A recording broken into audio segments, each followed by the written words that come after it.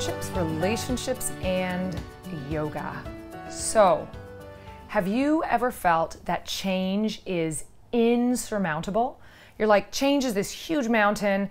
I gotta climb up this thing. It's gonna be hard. It's gonna be effortful. It's gonna just like take it all out of me. God, it's so hard to change.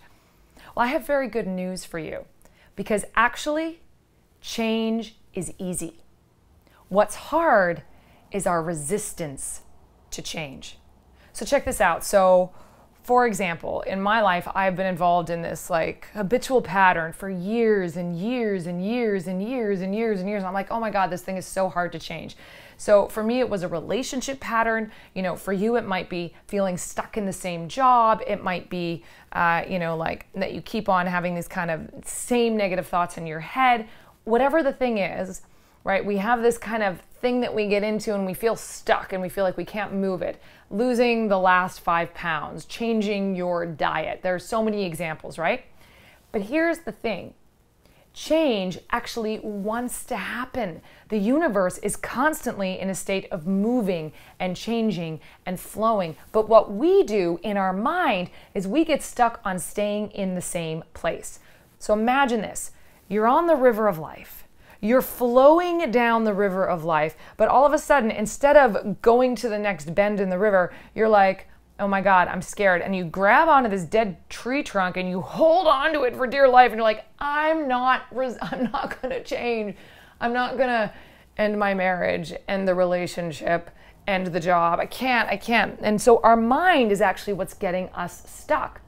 And so one of my girlfriends calls it, she's like, she straps herself in. You like harness yourself to this place, and the rapids, meanwhile, are trying to carry you down the river to the next thing. And the reason that you know that you want to change is because you have that little voice inside of you that's saying, go here, let go, get moving, release, right? It's telling you, and it's going to scream in your head like a deranged ghost, to use a Cheryl Strayed phrase. It'll scream in your head like a deranged ghost until you actually take the step of letting go, because you want to change. And it's only the mind's fear that's holding you stuck in place. It's an idea. And what's so crazy is that as soon as you let go, as soon as you dissolve your resistance to the change, it's easier. We actually discover on the other side of letting go that it wasn't that scary. We discover on the other side of letting go that ending our job actually opened up new possibilities, that the world didn't end, the bottom didn't fall out, that all of those projections were just the fear of the mind, which gets stuck, holding us and keeping us from flowing downstream.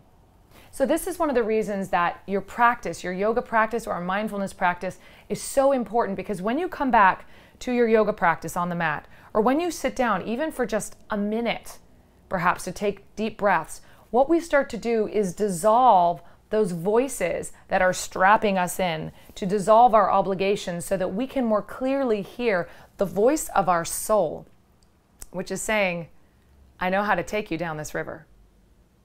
So here's the invitation.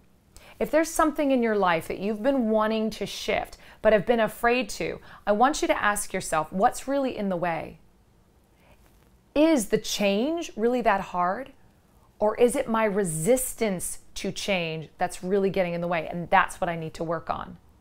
And then you might discover that letting go and allowing change is actually one of the easiest things you could do. That's the thought for now.